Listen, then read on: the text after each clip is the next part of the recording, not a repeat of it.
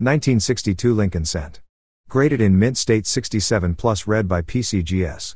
It is sometimes difficult to remember that the Lincoln Memorial Cent design is now more than half a century old. Despite massive mintages, these coins were not saved and are now condition rarities.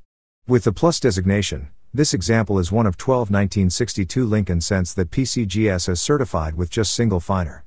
The surfaces are brilliant and frosty with rich orange mint color. Marks and spots are absent on this superb gem. It was sold for $8,812.50. Number 7. 1961 Franklin half dollar with double die reverse. Graded as PR66 cameo by PCGS. E pluribus unum and united exhibit remarkably strong die doubling. Other reverse legends also show doubling. Brilliant and prominently mirrored with outstanding preservation and noticeable cameo contrast. It was sold for $8,812.50. Number 6. Wonderfully toned 1960D Washington quarter dollar.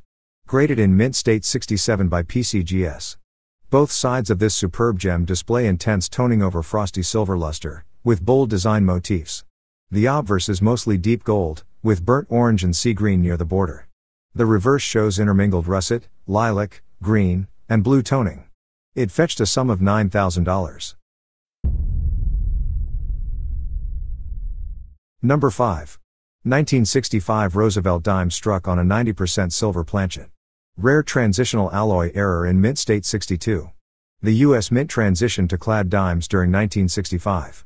Silver dimes continued to be struck to use up the remaining stock, but those coins were intended to be produced on 1,964 dated dies. But some silver dime planchets were struck with 1965 dies.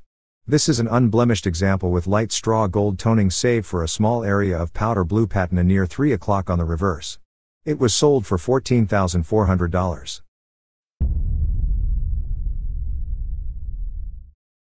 Number 4. 1965 Washington quarter struck on a silver planchet. Another transitional error coin with the same date.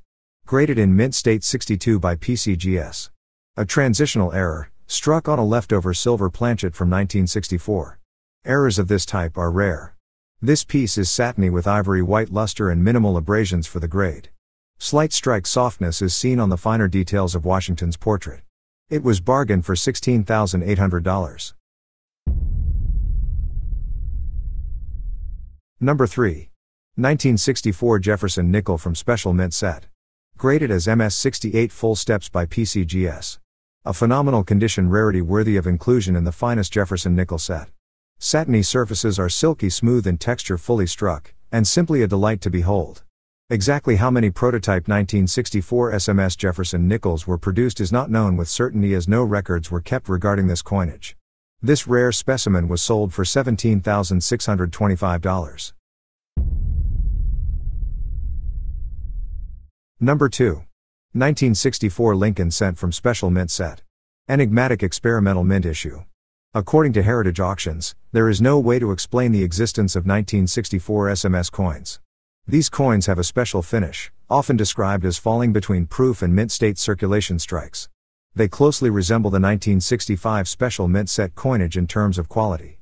Speculation suggests the 1964 SMS coins were struck as mint trials prior to the introduction of 1965 Special Mint sets. Or, they may have served as special presentation sets. But the mint does not report any such mintage. It is thought no more than 50 1964 sets were produced.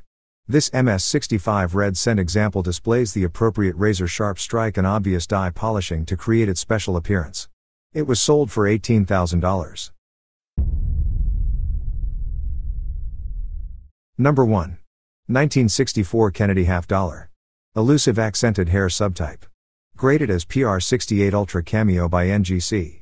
The 1964 accented hair variety is actually a subtype of the initial Kennedy half dollar issue of 1964. This issue, with its bold part in President Kennedy's hair, is seldom found with black and white contrast, and it is highly elusive in PR68 Ultra Cameo. This superb gem is fully brilliant with frosty silver devices and deeply mirrored fields. It was sold for $19,975. There you have it, folks. 8 remarkable coins from the 1960s that stand as testaments to history and artistry. If you enjoyed this deep dive into numismatic treasures, don't forget to give this video a thumbs up, share it with your fellow collectors, and hit that subscribe button to stay tuned for more intriguing coin tales. God's will, see you in the next episode.